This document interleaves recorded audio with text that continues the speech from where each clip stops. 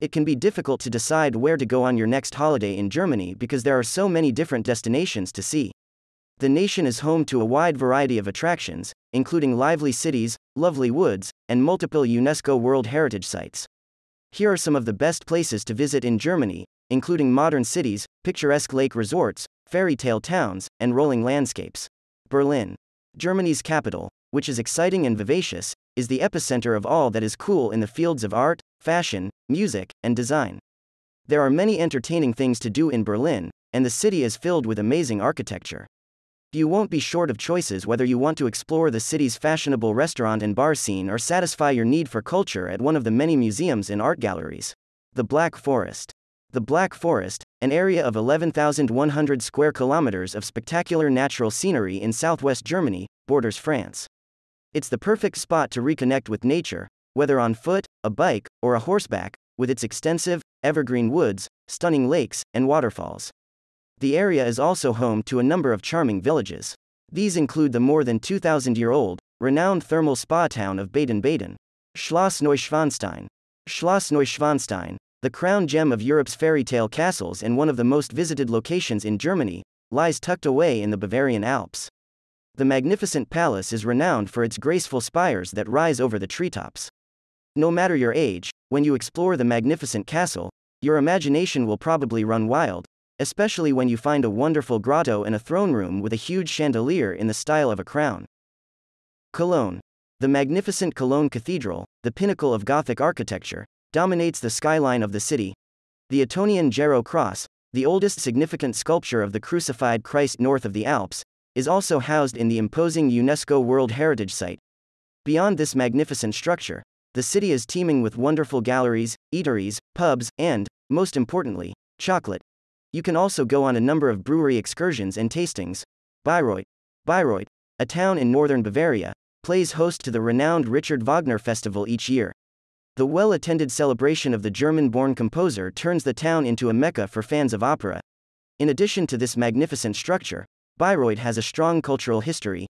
This is evident in the wide range of cultural attractions it offers. There are more than 24 museums and educational institutes among them, as well as a number of locations of impressive old buildings and castles connected to the Margraves of Bayreuth. The Upper Middle Rhine Valley. The Upper Rhine Valley, which spans France, Germany, and Switzerland, exhibits the best that each of these three nations has to offer. It is hardly surprising that a portion of the area was given UNESCO World Heritage status in 2002 given the abundance of spectacular hilltop castles, charming old towns, and picturesque terraced vineyards.